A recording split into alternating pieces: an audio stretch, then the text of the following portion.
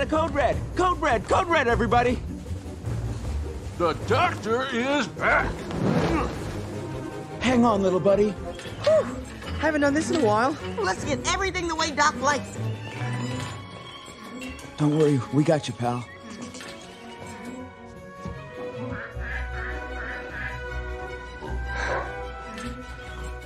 Righto, let's save this squirrel, shall we?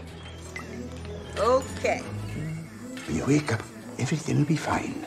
If I die, I swear I won't haunt your house. Sterilize the scalpels. Do not lick any instruments. Patient's condition is stabilized. They're understanding him and he's understanding them in their own languages.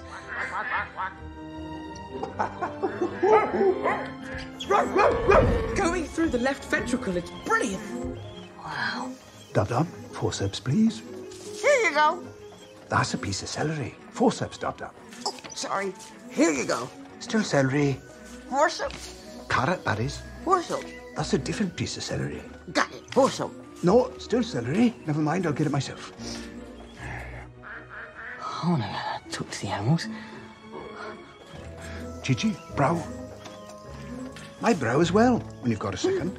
Right, sorry. I'm going to come here and be Dollittle's apprentice. Her Majesty has designated this land a nature preserve.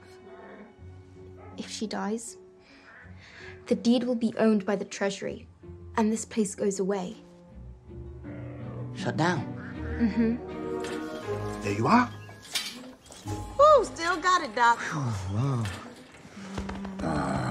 There, Cheech. That's the spot. Keep an eye on Kevin, shall we? He may be prickly when the anesthetic wears off.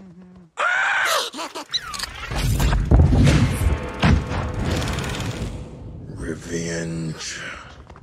Okay, enough with the pampering. You need to go and help the Queen.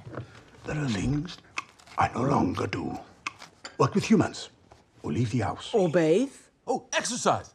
Express emotional vulnerability. Wake up, John. If the Queen dies, the Treasury takes the deed and we lose this house.